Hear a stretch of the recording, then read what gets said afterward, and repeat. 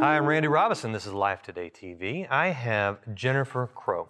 She is the a co-founding pastor, is that right, of Victory Church in Oklahoma City, campuses all across the area. So if you're up there, check them out, Victory Church. And the author of this new book, Perfect Lies, and it's got lives crossed out. The V is missing, so there's a little wordplay going on there. She is going to talk about the book on Life Today to a greater degree.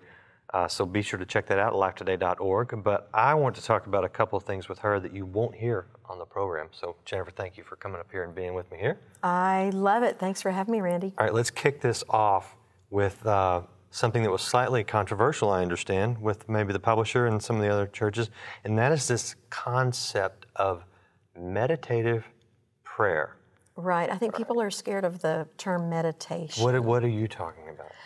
You know, I knew about supplicative prayer and intercessory prayer and all kinds of prayer, but I didn't know that for me to be healed, what I needed was to take some time quietly to actually reflect on the truth of God's Word, but not words on the page. Because, you know, Randy, when we think thoughts, we don't think thoughts as words on a page, but we think in the form of pictures. When you think about things in your life that have meant the most to you, or memories that you have from vacation or whatever, you're not seeing the words, you know, I went to Mexico and laid on the beach. You're seeing a picture of that beach. When you see that picture, if it's a good memory, your heart rate actually, you know, kind of starts to relax, your muscles start to relax. You start to actually feel what you may have felt as you are reliving that memory. What I found for me, Randy, was that I had so many bad pictures, or I say bad pictures, painful pictures in my mind. And what I discovered was that the painful pictures were mostly associated with a lie, that I was misinterpreting what happened. I was believing something that was false. And what I learned to do, Randy, was to sit quietly and identify the picture that was bothering me or bringing me pain, to shine the light of God's truth on that picture by changing the picture to reflect the truth, and then simply thinking about it for 5 minutes.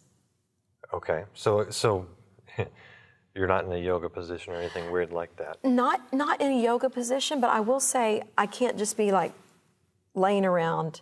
I found for me, I have to concentrate. You know, Oral Roberts used to talk about a point of contact. You know, he used to tell people, put your hand on yourself or put your hand on the TV to release your faith. I found for me, Randy, to meditate and to pray that I need to maybe put my hands together or maybe put my hand on my head or the part of my body that's hurting. Because just like a little 4-year-old, you tell a 4-year-old to bow your head and fold your hands. Right. It's so they can concentrate. Posturing. Sure. Yeah, so that they're not being distracted. Right. So I found for me, just for those few 5 minutes, if I will put myself in a on purpose position of prayer, it truly helps me to concentrate and use that opportunity to shine the light of God's truth. Okay, let's unpack this just a bit. Sure.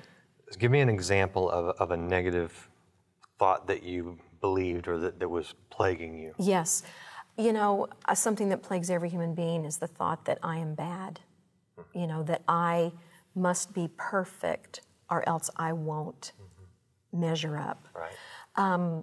This can come from when you're a child and your parents discipline you as parents should. Right.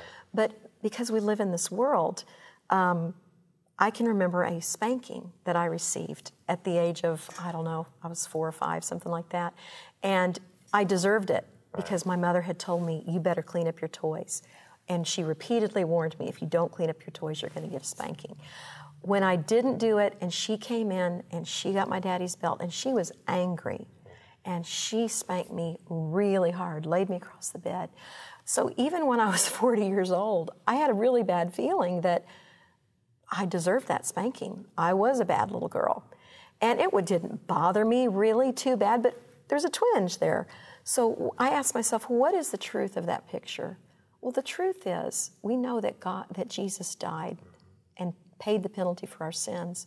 So I pictured in my time of meditation, Jesus walking into the room, taking me off the bed, pulling me off the bed, and taking me over to the Father.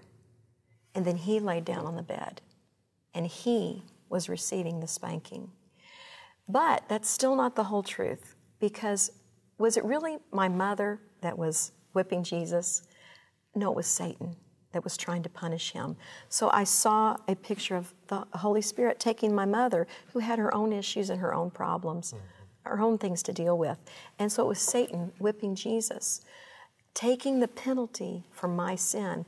So I'm over there with the Father, and instead of this frizzy-haired, dirty-faced, snotty-nosed little girl with grandma beads and the wrinkles of my neck, as you get in South Texas, I was beautiful, I was clean, I was pure, I was dressed in white, and the Father was just saying, Jennifer, I love you, and I forgive you, and I don't even see your faults. How did this impact you, other than having a nice picture instead of a bad picture? How did this kind of change your life?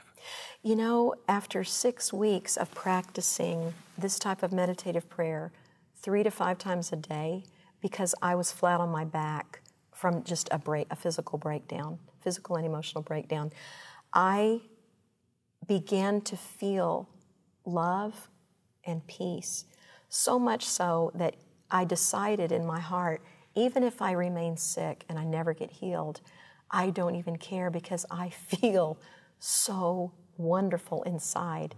It began to heal me from the inside out, Randy. And what happened was, after about 6 weeks, I experienced a dramatic physical healing where I felt this warmth going through my body. And it was only a few months later, Randy, that I had my final panic attack. That was one of the things I dealt with.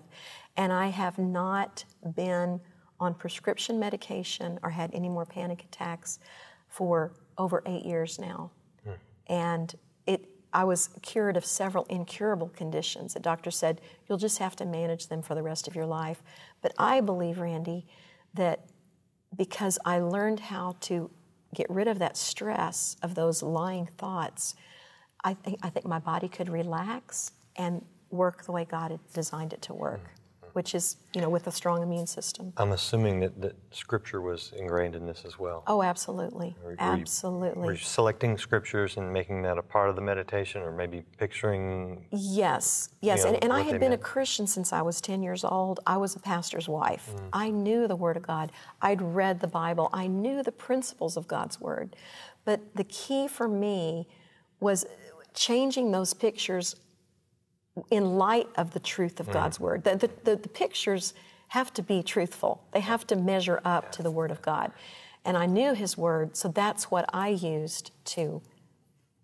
Has everyone responded favorably when you've told them about this? No. No.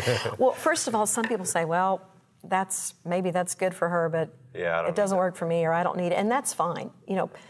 Every human being's different, but I know there are other people out there like me.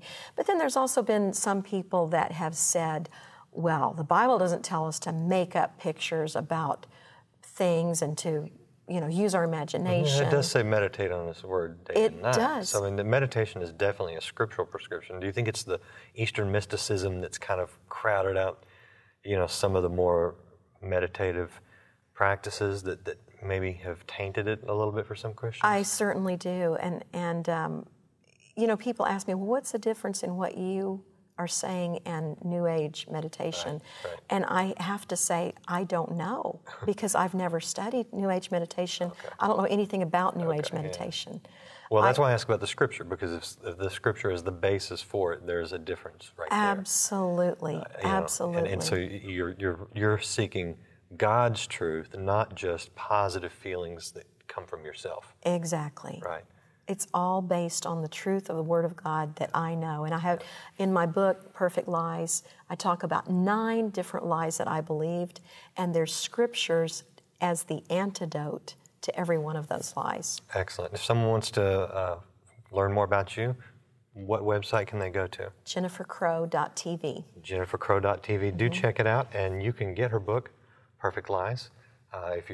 you've been a little bit intrigued by this and you want to find out what those 9 lies were that she believed she overcame, it's all right there in her book. I encourage you to get it and check out their website. Thank you for being with us. Don't forget to check her out on Life Today at lifetoday.org.